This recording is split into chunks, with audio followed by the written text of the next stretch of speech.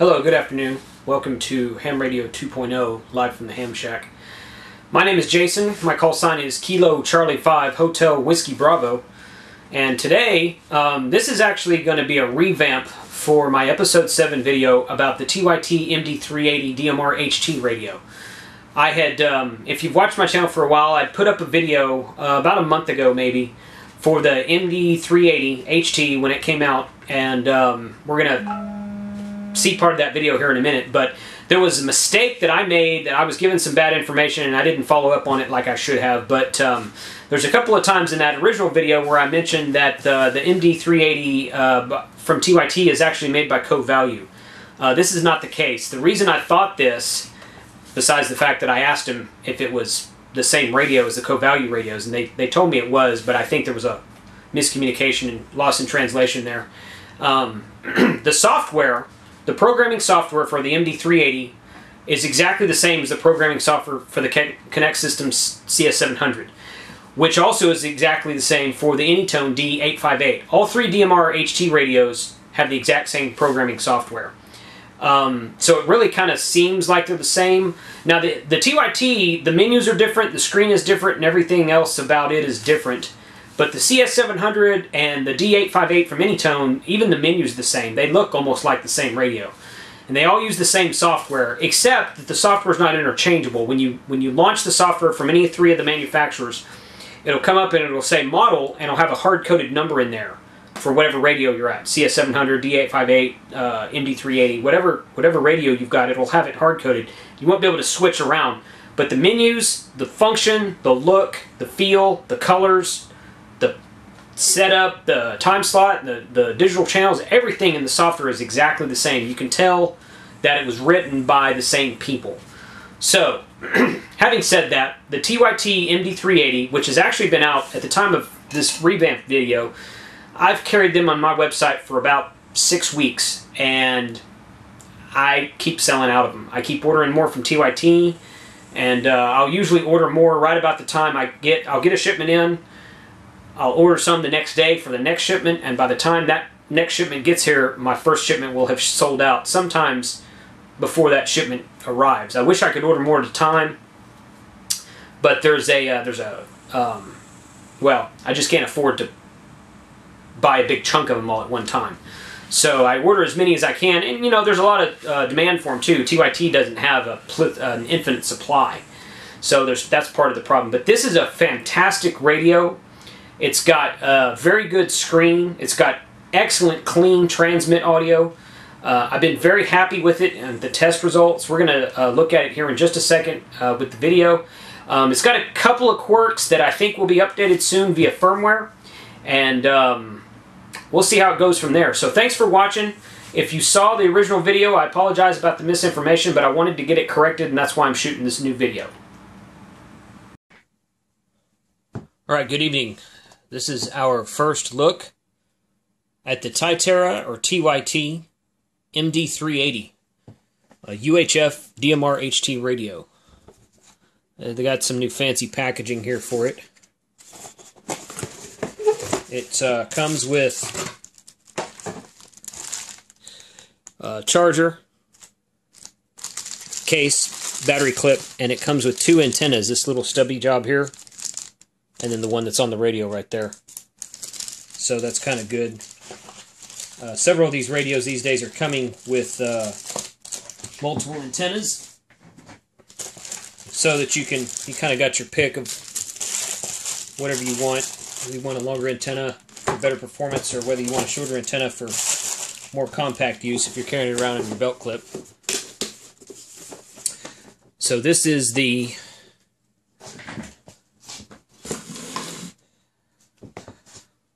TYT MD380. You can see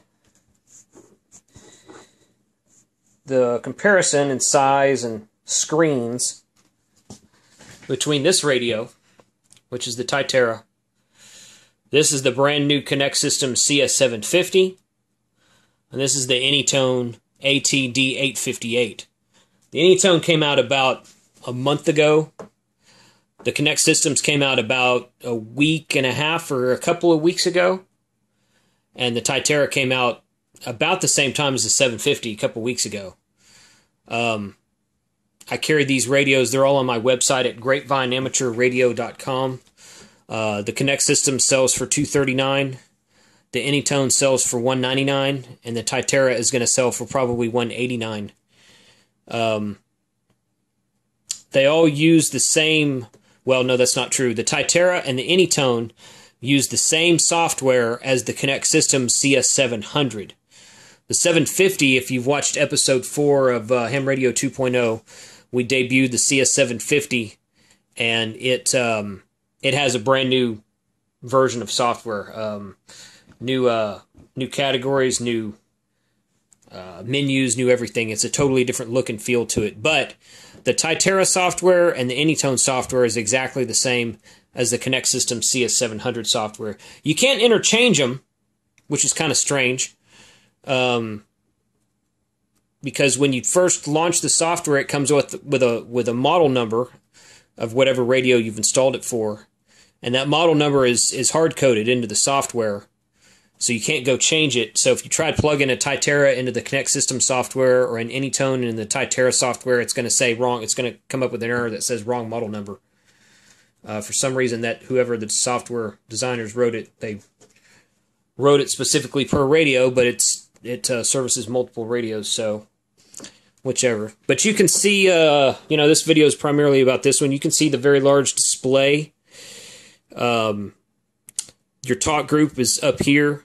Your zone is here, and your channel number is here. And, of course, you set all this in the software. So I already have all this programmed up. You can go into the menu, choose your zone.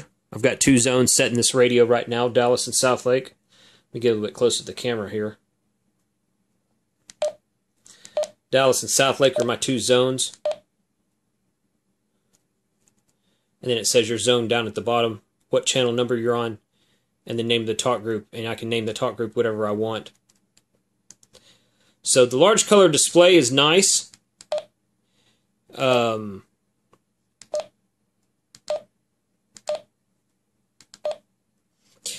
I did a little bit of tinkering with this radio the other day and got some good signal reports from it. This radio is advertised to be front face programmable, front panel programmable FPP. It is not. At least not at this time. I am assuming that the Tytera will be firmware upgradable to be FPP, the same as the Connect System CS750. This one is supposed to have a firmware release sometime in a couple of months that will give it the FPP feature. Tytera, I've actually I'm a Tytera dealer, so I have a direct contact with them in China. I've sent them an email asking about details of the FPP feature, and I'm waiting a response at this time. When I get a response, I should get a response before I finish putting this entire video together.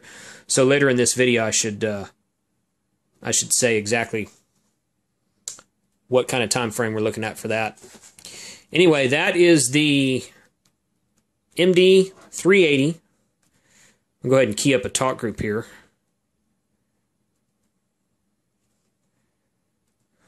Nobody talking on North America right now. That's kind of unusual.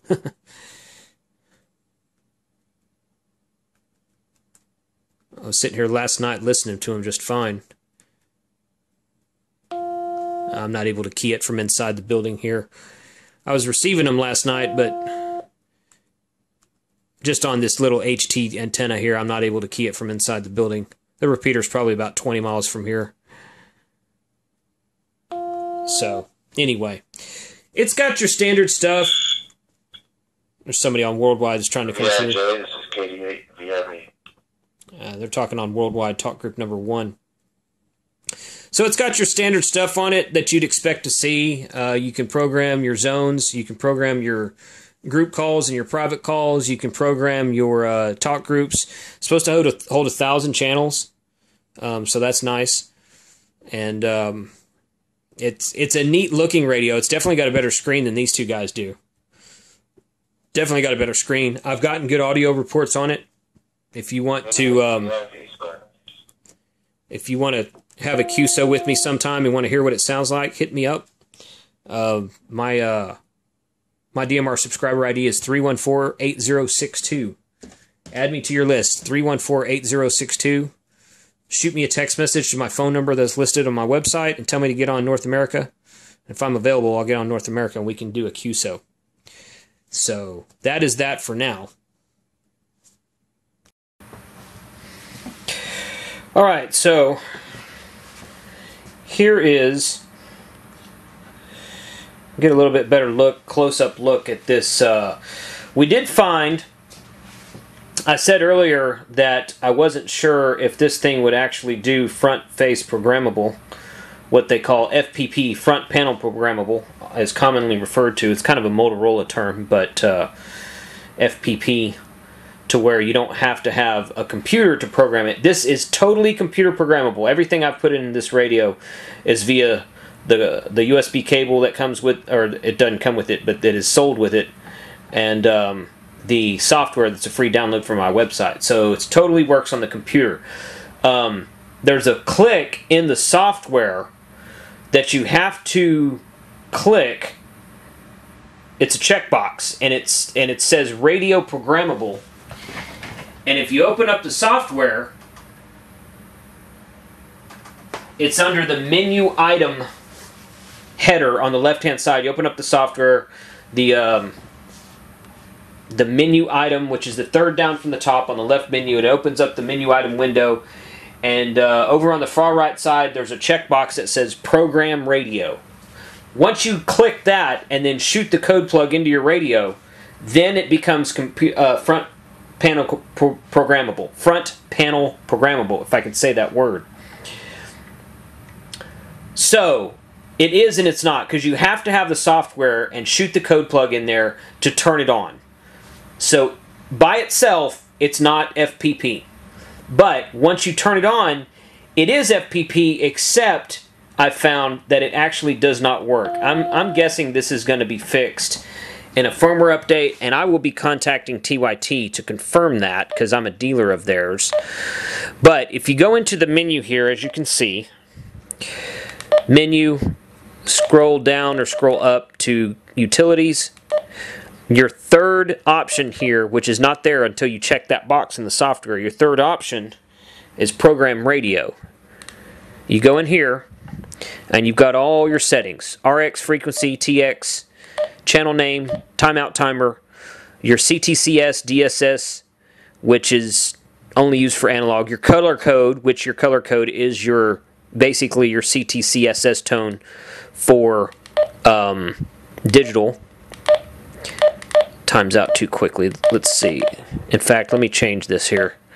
Here's how you change the backlight, in case you wanted to know that. Backlight, always. Okay, that'll kill your battery, but for the purposes of this demonstration, it'll work good. So, RX frequency, TX frequency, channel name, timeout timer, CTCSS, DCS for digital, PL tone. You can program analog, color code, repeater slot, and that's all of them. 7 different options in there, front face programmable. If I go into my current channel, now it depends on where your knob is, up at the top. I go into my current channel name. You'll notice at the bottom left corner is confirm and the bottom right corner is delete. See that clear as day. So you can delete. If I want to call it Metro,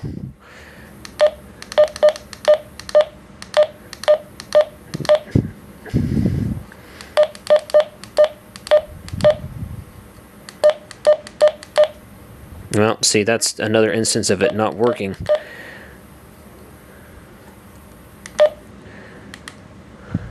I'll show you what I'm talking about here in a second, because I did. No, it's not working again. So it kind of works and it kind of doesn't.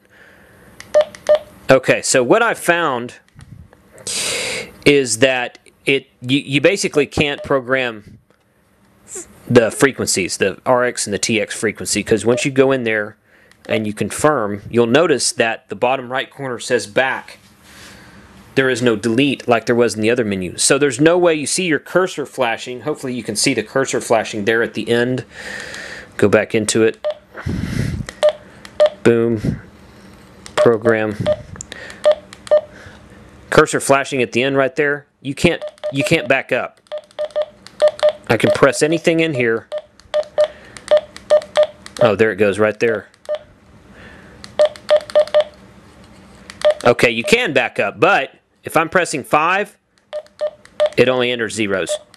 That's what it is.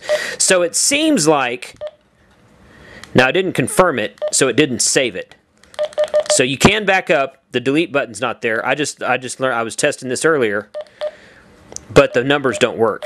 I noticed this earlier when I was messing around with the radio, when I was trying to go in here and do a text message. If I wanted to write a text message, it's the same thing. See, it's not putting letters in. It's putting a 0 or nothing. Okay, now that one seems to work. So the 7 key works. The 5 key does not. 4 does not. 1 does not. 2. The 9. Okay, so the bottom row works. And that's it. So really, you can't do it yet, and I'm guessing that this is going to be fixed in a firmware update. I tried this on, before you think I got a lemon radio, because that's the first thing I thought. I thought, okay, I got a lemon radio. Let me try another one. I tried this on 2 different models of the. I currently have 5 of these left. I've sold a few of them. I currently have 5 of the MD380s left. I tried it on 2 different radios, and it worked, and it behaves the exact same way on 2 different radios. So the intent for FPP is there. The reality is that it is not working yet. So be watching this video on the comments for updates, because I'm going to contact TYT. Today's Saturday when I'm recording this video. I'm going to email them. They'll respond back to me probably on Monday and ask them if this issue's been reported, and if so, if there's a fix for it, and if not, I will see if they can come up with a fix for it. So, still a good radio, still totally programmable via computer, just not FPP quite yet. Alright, so that was a look at the TYT MD380 radio. DMR is UHF 400 to 470 megahertz. You can see that the programming on it is via computer. It's fine. From the front keypad, it's not all there quite yet, but I think they're working on some updates. I've been in constant contact with TYT. They should be coming out with some updates soon via firmware. So it should just be a flash of the radio. So if you've bought one and a couple of things on it don't work, like what we just showed, we should be able to update it via firmware. Check my website, grapevine-amateurradio.com. From the top of the homepage, there's a Downloads tab. Click on that tab. Any kind of updated software or firmware I have for all the radios that I sell will be on that page. You're welcome to download it. It's free. There's no charge for downloads from my website. So go out there, take a look, and we welcome your comments on our video. Go check out our other episodes. 73, good afternoon.